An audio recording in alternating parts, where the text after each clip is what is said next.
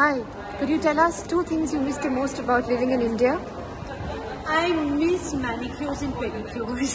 They just don't do it in France the way they do it in India, which means that I miss being pampered and I miss job. I miss street food. In Paris, they do not get, please, whoever restaurateur is listening, there is a big market for good, authentic Indian street food in Paris, and I will help you get there. Alright, three must-haves in your travel kit.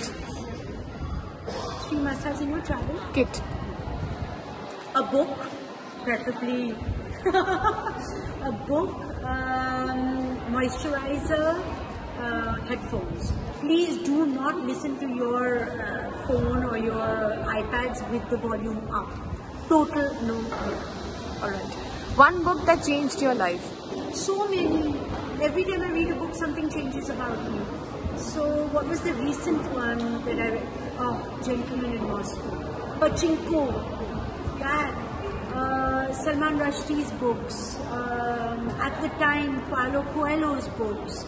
Then all the books by Anne Patchett. So many books. Every time I read a book, it changes something in me. And last but not the least, one myth you'd like to bust about living in one of the world's fashion capitals. One of the myths you'd like to bust about living in one of the world's fashion. About living in here. Paris has got to be the most beautiful city in the world.